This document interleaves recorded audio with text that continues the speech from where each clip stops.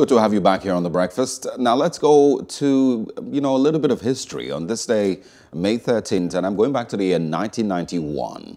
A couple of times on the program, we've shared a little bit about Nelson Mandela and his journey towards being president of South Africa. But this morning, we're talking about his wife, Winnie Mandela.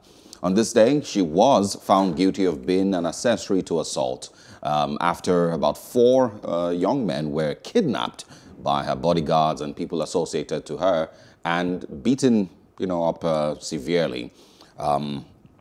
She was a former African National Congress Women League president and was found guilty of 4 charges of kidnapping and also being an accessory after the fact of assault was leveled against her. Her co-accused, John Morgan, was found guilty of kidnapping, and another person, Zoliswa Falati, was guilty of kidnapping and assault with intent to do grievous bodily harm. The case arose from the fact that one of the kidnapped youths, a 14-year-old Stumpy Sape, had been found dead from the injuries near the crime scene. The sentencing was scheduled for 14th May 1991, and of course the actual crime had allegedly been committed by her thuggish bodyguards who were dubbed the Mandela United Football Club. Mandela's housekeeper and driver were also found guilty of taking part in the kidnapping of the 4 youths who were suspected of being police informers. They actually were accused of being police informers. And there's another aspect of it also. It says that she plotted with her co-defendants and, of course, her bodyguards and people around her to discredit a local Methodist minister by abducting 4 street youths living at his house in Soweto and taking them to a house on the 29th of December 1988. They went further, of course, to harm these guys and beat one of them and slit his throat, which he eventually died from those injuries that were, of course, done to him. But anyway, she was found guilty. Some people had also mentioned that maybe it was J.W. Clerk's a way to discredit the ANC and to reduce Mandela's chances of becoming president. It was also, conspiracy theories also mentioned, there was speculation then that in a bid for, peace in South Africa, in the conversation concerning apartheid, that all of these things, should be swept under the rug and, they should allow peace to reign. But of course, the court case went on. She was found guilty. Her lawyer appealed, and she eventually didn't go to jail. But, it was just a little controversial. A couple of years later, of course, as you know, in 1994, her husband, Nelson Mandela, became president of South Africa. So yeah, nobody will be able to tell the exact truth of what happened, but what the facts are that her bodyguards had kidnapped 4 youths in Soweto and dragged them all the way to her residence, and one of them died in all the violence that ensued. I'm confused about the story. What was the motive? So I think from what it says, there was a Methodist priest that they had issues with that probably didn't agree with them, and so they tried to set him up by committing those, crimes and then bringing the boys to, I really have no idea. That's really weird. How they planned that. But of course, the fact is that they committed those crimes. She claimed that she wasn't around when those things were happening, and so she should be let, off the hook, but the judge didn't agree and said that people around you, people that are close to you, allies, your bodyguards, committed this crime. So there's no way that you could, claim that you weren't aware or you weren't around or, all of this is, not connected to you somehow, some way. So that's why she, of course, couldn't get off the hook completely. Wow. So the motive for this allegation really is the bone of contention for me, because she's someone who's been referred to as mother of the nation. And in the court trial, one of the witnesses said, she stabbed the boy 2 times and that her hand is dripping with the blood of African children. So it's just the motive for that I still, would need to do some more reading on.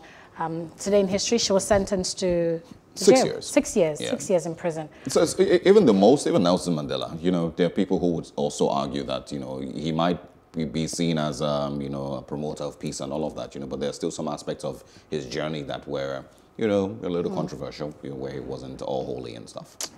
All right, so the day didn't get any better, because in 1969 in Malaysia, it was a bloody day today in history, May 13th.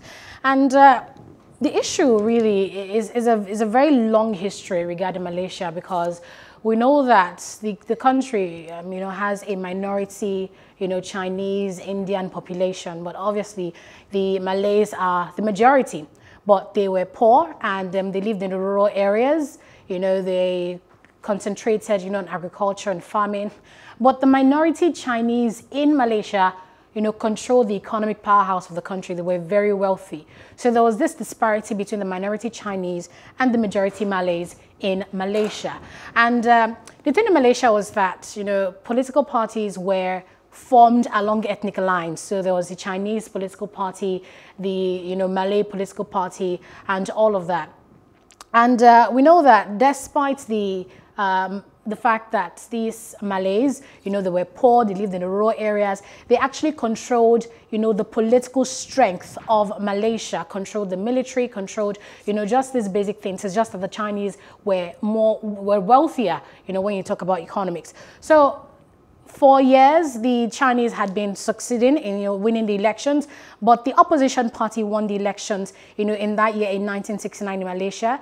They embarked on a victory parade, and then there was an opposition parade to that, and that's what basically caused the clash. This day in history, May 13, 1969, we saw news sources talking about hundreds of people dying, and other sources say about 600 people died, about 439 people injured as a result of that clash.